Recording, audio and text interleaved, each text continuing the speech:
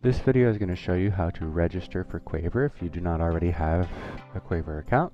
You're going to go to Quaver, Quaver, music.com. You're going to click enter.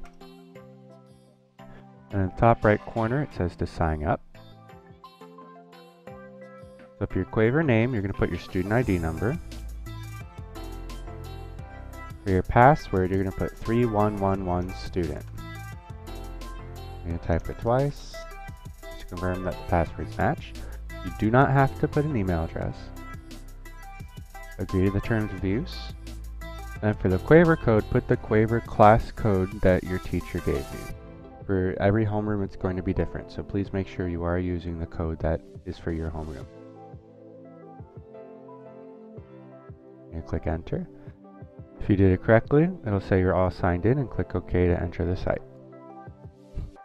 Now it's going to ask you to choose your experience. It's going to either ask you to do it with Flash or without Flash. For our purposes, we want to make sure that we select without Flash because that's where we can access our assignments. With this icon here, the A+. So I'm going to click on without Flash. And in here is going to be where my assignments are. Now, let's say I accidentally clicked to do it with Flash, or for some reason automatically loaded with Flash and I don't know how to get out of here to go without Flash. What I'm going to do is I'm going to click down here. It says click to access Quaver Music without Adobe Flash. Click that, leave, and it'll take me back to where my assignments are.